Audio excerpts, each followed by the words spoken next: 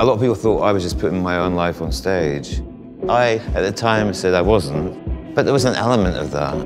If I was in love with somebody, I'd try and get them involved in my work.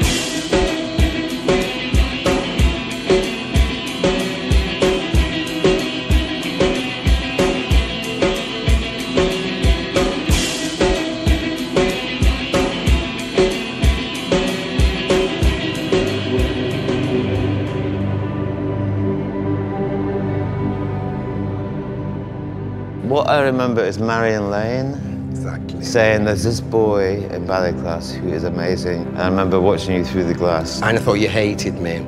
Not at all. No, you looked at me in class and went, oh, she's seen my bricks. I know I'd seen enough to know that you had star quality. No, seriously. We left Pineapple that day and you asked me if I was available to work now. And I said yes.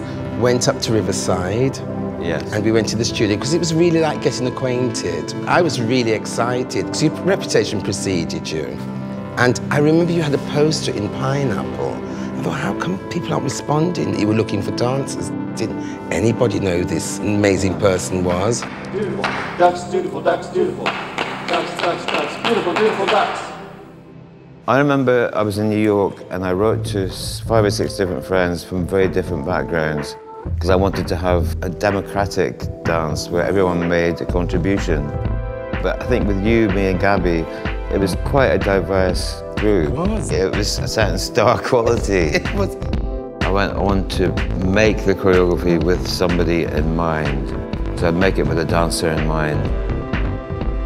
So the dancers kind of lived inside my head and I'd make something that was going to bring out the best in them. Remember what we said yesterday?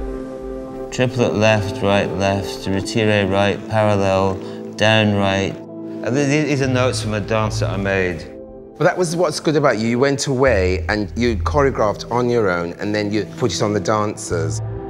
You know exactly what you wanted, you know exactly where people were positioned on the stage. Just, I'm thinking about your enthusiasm and Lee's enthusiasm. A lot of dancers sit around the studio just waiting to be used.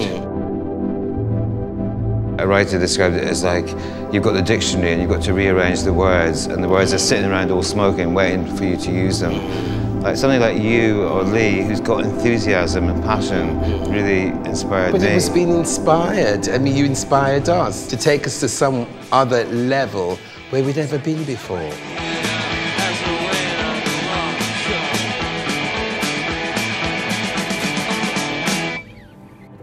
Les, even your language, the way you speak fascinated me. Black people weren't allowed in the Royal Ballet. When I was a student, black people weren't allowed a job, and it was actually, they defended that and said, you can't have a black swan in the middle of a bunch of white swans.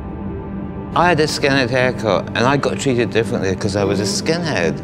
I didn't have to pay on the tube because people thought I was a skinhead. And you were going to be aggressive. Yeah, it was a different time. So that's because we must. That's my version of NOWNESS. That's something that Les would have worn. This is from which was at King's Cross, Cosmic Dancer. Lovely Cosmic Dancer. By T-Rex, which became something of a sort of signature piece. Some of the lyrics are, I danced myself out of the womb, I danced myself into the tomb, and it seemed appropriate.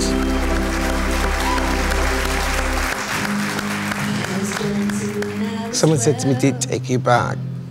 Did you feel nostalgic? And it didn't have that initial effect on me.